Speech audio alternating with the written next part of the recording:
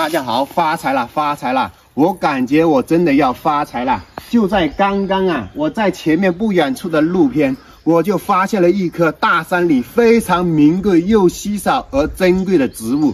这种植物就在3年前的时候呀，我就拍过一期同样的视频，发到某网上去之后，就有位上海的美女粉丝看了我那条视频之后，在我评论区留言说这种植物还有没有了。当时他以1800块钱的价格说卖给他，但是我正准备考虑的时候，第二天呢，我就去山上准备采挖，没想到却被人家挖走了，我感觉非常的后悔。但是3年的时间已经过去了，我今天来到这个大山里面准备去砍柴的时候，又发现了仅此一棵，估计今天真的要发财了哈！现在带网友们去看一下这种植物在你们的家乡有没有，多不多？如果你们那边有的话，估计也能发财了。走了。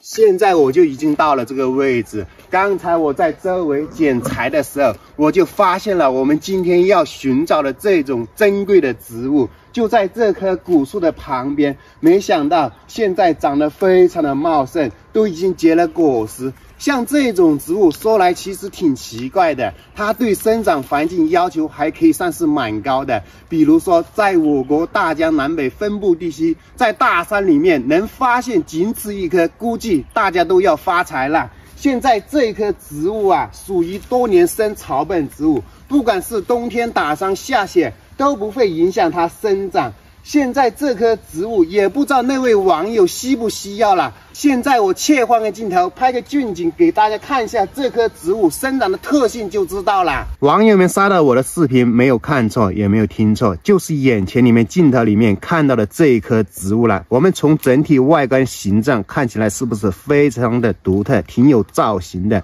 我们近景给大家看一下它的叶片形状。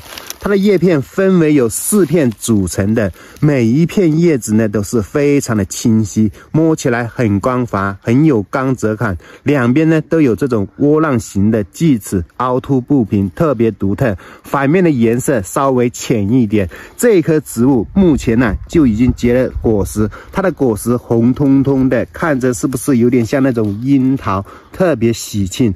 这种植物我相信生活在农村的人，在大山里面应该对它是有印象有见过的。没想到现在还有很多外地城市里的人，可能活了大半辈子甚至都没有见过，连它的名字都叫不上来。我记得这种植物，我小时候在大山里面经常能撞见到1、2株，随着农民伯伯对它慢慢的了解，遇见到这种植物，整株连它的头部采挖回去做本景种植。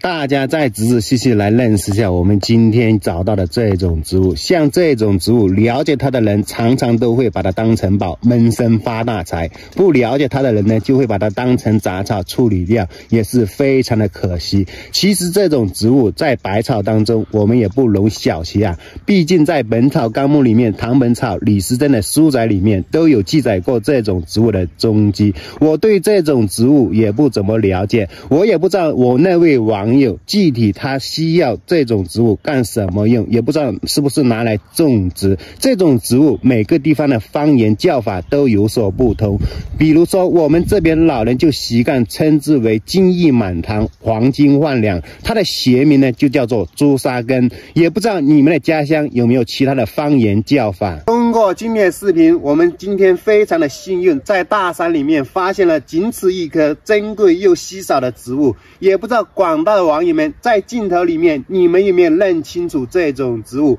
我对这种植物也不是很了解，也不知道在你们的家乡大山里面还能不能撞见到这种植物，多不多？或者是你们对这种植物有没有更好的知识了解，都可以把你们宝贵的知识分享在我评论区，让广大的网友们都能认识到这种植物。我也不知道当时那位网友托我帮他寻找这种植物寄给他，到底拿来干什么用的，也不知道他现在要不要了。待会呢我就回家里去带个锄头，连他的头部整株挖起来，带回家里先种植起来。如果他真的要的话，估计我真的要发财了。这期视频就先分享这里，我们下期再见了，拜拜。